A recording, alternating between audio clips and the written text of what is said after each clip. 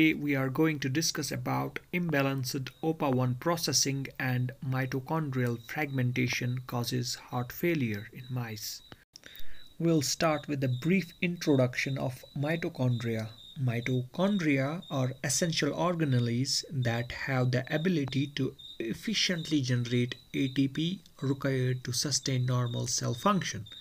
Mitochondria are often considered the powerhouse of the cell.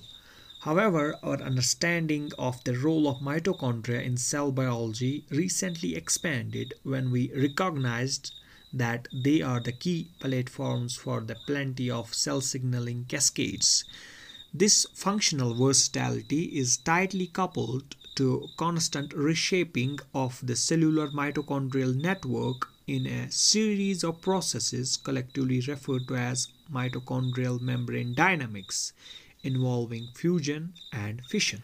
Fusion and fission are the key events regulating mitochondrial morphology that need to be balanced to support normal mitochondrial function and prevent disease. In mammalian cells, the fusion of mitochondria is regulated by two mitofusions, MFN1 and MFN2, which are located on the outer mitochondrial membrane, and opa1, optic atrophy protein 1, that is located in the inner mitochondrial membrane. The fission of mitochondria is primarily orchestrated by the DRP1, dynamin-related protein 1, which translocates from the cytosol to mitochondria, binding to its outer mitochondrial membrane partner, that is the receptor, like we have a mitochondrial fission factor MID4951 and mitochondrial fission 1 protein. Following this binding, DRP1 oligomerase and ribosylation. This has been shown to occur at sites where endoplasmic reticulum wrap mitochondria, which marks the mitochondrial division site. Fission and fusion of mitochondrial membrane occur in a coordinated manner. The dynamin-like GTPase opa1 mediates the mitochondrial fusion and orchestrates mitochondrial cristae remodeling and resistance to apoptosis in response to physiological demands. The processing of opa1 is emerging as a central regulatory step coordinating fusion and fission of mitochondria. Now we will discuss about the mitochondrial proteases. What are their role in mitochondria? Mitochondrial proteases play an important role in protein maturation as they process newly formed proteins by cleaving its signal sequence. Mitoproteases have important role in quality control as well as they have an important regulatory function during mitochondrial biogenesis. These proteases recognize specific proteins with regulatory functions and preserve in this way both the biogenesis and the maintenance of mitochondrial activities. These regulatory functions really affect various aspects of mitochondrial biogenesis and functioning, and the synthesis of proteins within mitochondria, ribosomal assembly, mitochondrial dynamics, quality control like mitophagy and apoptosis, and so on and so forth.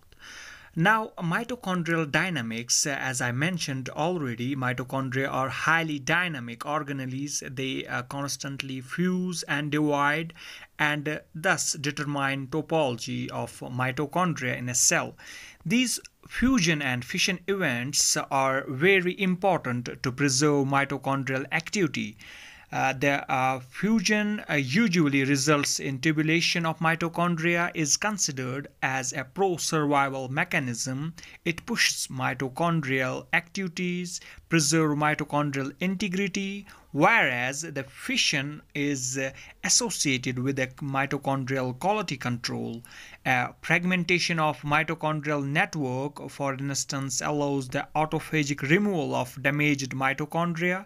It separates them from the tubular network and then can selectively remove damaged parts of this organelle, and if it comes to a state where it cannot fix the problem anymore, mitochondrial outer membrane is ruptured and pro-apoptotic proteins like cytochrome C are released from the intermembrane space, triggering cell death. The fusion and fission therefore is very important for this maintenance of mitochondrial quality control. The reason why I am highlighting this is because the fragmentation of mitochondria is observed under many pathological conditions, and keep in mind mitochondrial fragmentation can be brought about by both either by inhibiting fusion. In this way ongoing fission events will result in fragmentation, or you can stimulate fission and this will override the fusion of mitochondria, in both cases resulting in mitochondrial fragmentation. Now I will tell you how mitochondria basically adapt to cellular stress and various conditions that is actually under the control of proteases that reside within the mitochondria and that affect the balance between fusion and fission. Now there are a whole set of proteases, but the two proteases I am focusing on are the two guys here. These two proteases reside in the mitochondrial inner membrane. One is termed as YME1L and the other one is opa1. YME1L is the ATP dependent protease, rather metalloprotease, forms an hexameric ring complex and is a classical quality control enzyme, and opa1 is a stress activated metallopeptidase also in the inner mitochondrial membrane. Now these two proteases actually control a central player of the mitochondrial fusion machinery, and that is opa1. Now fusion and fission of mitochondria is mediated by dynamin-like GTPases, both acting on the outer mitochondrial membrane and the inner mitochondrial membrane, and this is a central player of the fusion machinery in the inner mitochondrial membrane and is termed as opa1. Because mutation in this dynamin-like GTPase is the most frequent case of inherited blindness in humans, and this is how it was also discovered. These two proteases, opa1 and YME1L, were shown to cleave opa1 in two distinct sites. So these are specific that are close to each other, that these proteases cleave opa1, converting it into long forms into short ones. If we delete opa1 here, you can basically abolish cleavage sites 1. This form C and E disappears. And if we delete second protease, that is YME1L, then we selectively lose the cleavage products of cleavage site second, that is D form. We will not see that in our Western blot. And if we delete both these proteases, we are not seeing any processing of opa1. So by these experiments we can see that if we have a single knockout, that is YME1L knockout, you will see that there is the accumulation of C and E form, and we are not seeing any D form. And if we will delete opa1, then we are abolishing the cleavage site product 1, and we are not seeing this C and E form. And if we will delete these two proteases, that is, we will make a double knockout of YME1L and opa1, we are not seeing any processing. So by these experiments it demonstrates that these are the only proteases, only two proteases that really cleave this opa1. So L-opa1 is sufficient enough to mediate mitochondrial fusion, and S-opa1 mediates the mitochondrial fission. This YME1L cardiac YME1L knockout triggers the fragmentation as it activates the opa1 and leads to the formation of S-opa1 from L-opa1, and it shifts the balance to mitochondrial fragmentation. This opa1 is a stress-activated peptidase. It cleaves L-opa1, which is active in fusion, and in this case inhibits fusion, and it also in this case accumulates opa1, which is activating fission, and in this case oma1 activation results in mitochondrial fragmentation with an N-terminal sensor domain that is important for this response. And after this response, oma1 degrades itself. Basically it ensures the reversibility of this response. Only if you have persistent mitochondrial stress, then this basically results in the persistent mitochondrial fragmentation, which is associated with the cell death. Tim and his group then specifically knocked out YME1L in cardiomyocytes and examined the requirement of YME1L for the functioning of the heart, which is a metabolically demanding organ sensitive to disruption of mitochondrial shape.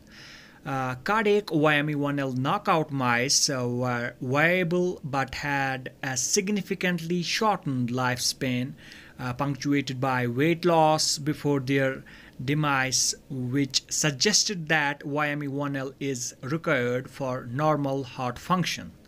They then examined heart function from an early embryo up to 40 weeks of age in cardiac YME1L knockout mice. Echocardiographic analysis revealed progressive cardiac dysfunction, which became apparent at 20 weeks and was characterized by hallmarks of dilated cardiomyopathy. So, various characteristics of dilated cardiomyopathy, including a typical shift in metabolism that is observed or has been observed in other mouse models for mitochondrial dysfunction, and this is a shift in metabolism from the utilization of fatty acids to glucose utilization, and this we could basically show by PET scan, where we basically see that the YME1L knockout mice has significantly increased in the glucose uptake in the heart, and we also see a reduced level of cardiac acyl carnitines, which indicates reduced beta oxidation in YME1L deficient cardiomyocytes. So this all illustrates that there is a shift from the utilization of fatty acids to glucose. As you can see from this PET scan, wild type versus cardiac YME1L knockout, these cardiac YME1L knockout have an increased uptake of glucose in these mice, and as I said, is a really typical sign of cardiomyopathy that are associated with the dysfunction of mitochondria. So what they did in order to restore mitochondrial morphology and myocardial function in the absence of YME1L, they knocked out OMA1, which is a stress-activated peptidase, which was cleaving L-OPA into S-OPA, which what they observed when they deleted OMA1, they observed a restored mitochondrial morphology and myocardial function in the absence of YME1L. They also observed suppression of dilated cardiomyopathy and heart failure by dietary interventions. That is, by feeding a high-fat diet suppresses heart failure and restores the lifespan of cardiac YME1L mice.